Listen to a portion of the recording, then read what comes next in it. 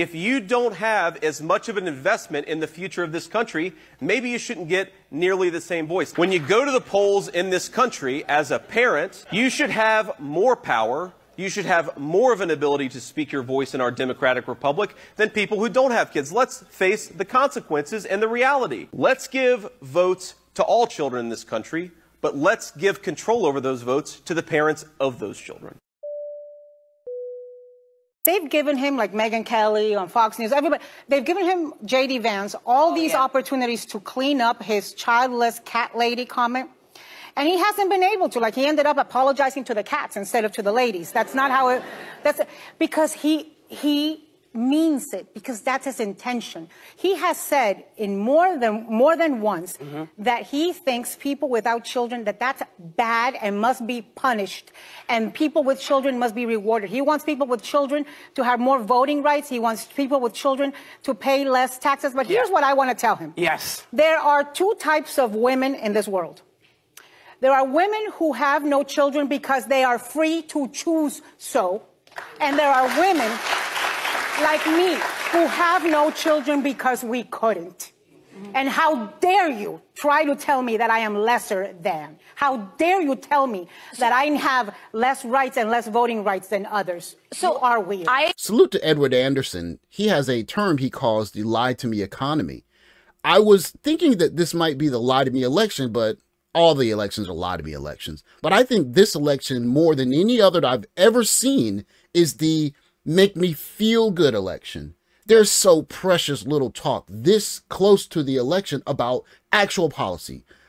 People are drowning in inflation right now. People are having difficulties with issues from family court. People are having issues with the border. And everyone's talking about the feel-good, tingly stuff. The stuff like no-fault divorce.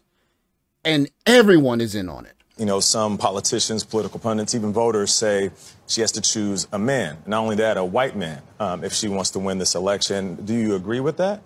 I don't agree with that. I'll tell you this.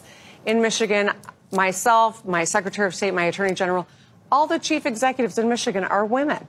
And every one of us was told there may be too many women on the ticket.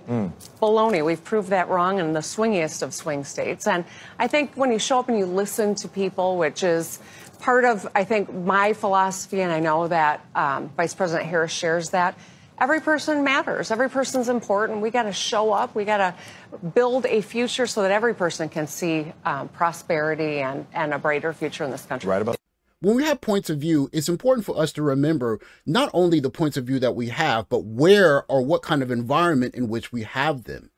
It's very normal for people around the world. Maybe 98% of the people see this as probably the sweetest moment they've seen this year on television, if not for a very long time. Two people who worked very hard to get to the Olympics, shared a lot of moments in training. At the zenith of her career, he proposes to her, and it's a beautiful moment. But where we come from, some people see this as oppression. She wins a medal, and he takes the moment away from her by proposing. So now it's all about the proposal and not her medal and her accomplishments. That is a view that's held where we are. This is a normal way of looking at it for many people that are in the West, or should I say young ladies. And so for this young couple to have this beautiful a moment and it be tainted in some people's eyes by male oppression is the environment. This is the Western environment now. Qualities do men like in women?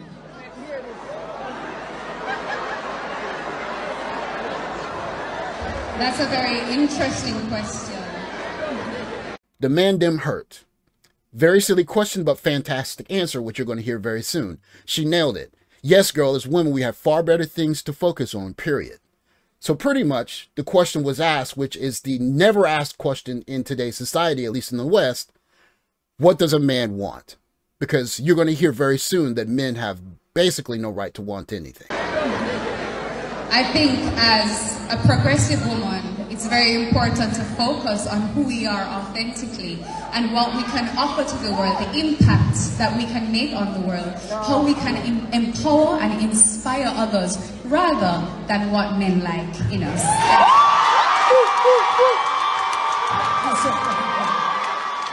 Hey, Freya.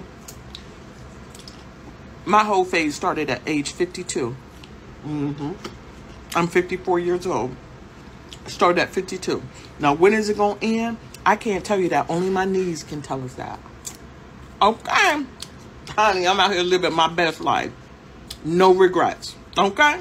I love you. Bye.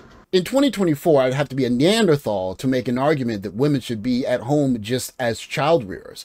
That is an insane argument, not just because it's 2024, but because many of the great minds that have made many of the advances that we enjoy are women. But that said, this is a feel-good answer that does not answer the question of family formation. What happens when you take your 20s and your 30s and you are not married, and instead of working with one guy and trying to build a family while you're building your career, you just focus on your career, and then you get to the end of it all and you're looking for love?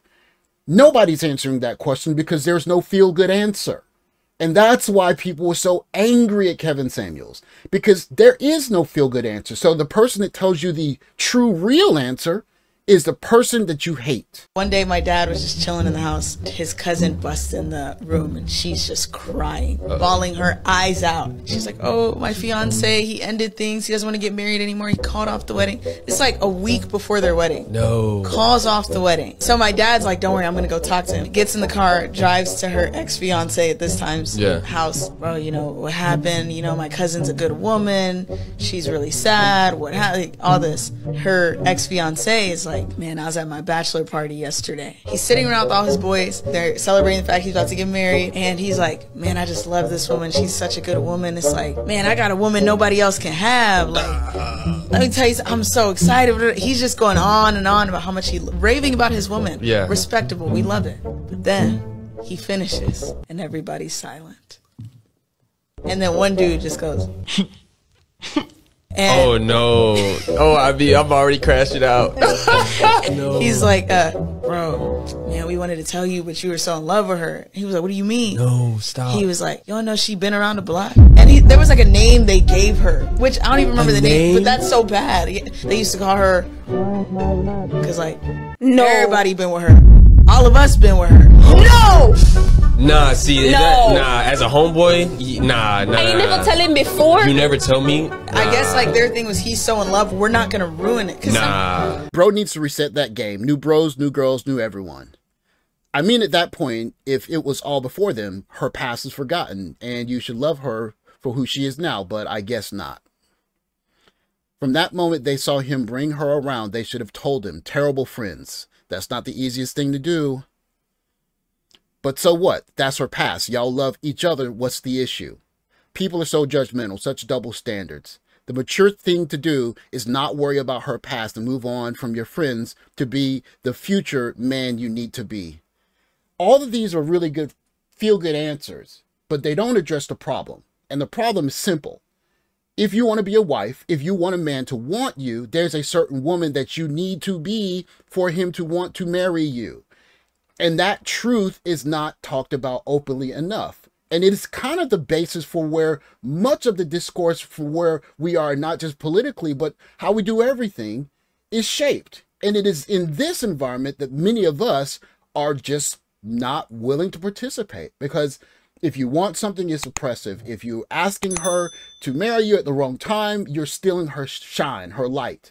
If you try and tell young ladies that guys want this and they don't want that, they say that you are basically telling me something that I don't want to hear. Then on the very end of it, on the other side, you hear these very extremely powerful women saying, don't worry about having kids or having a family. You have a right to do what you want to do with your reproduction, which is fine.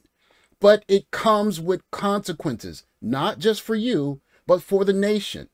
And if many of the young ladies who have gotten these new freedoms basically say that in this extremely free, maybe even the freest society that women have ever experienced, that I'm never going to have kids, then this society is going to run out of people. And that is the inconvenient truth that is being left out of much of the discourse that many people are fighting against. Why? Because it makes them feel bad. Feel good is all that matters apparently these days. It's going to be interesting to see how that plays itself out. Thanks for watching. Like, subscribe, comment below. Catch you next video. Take care.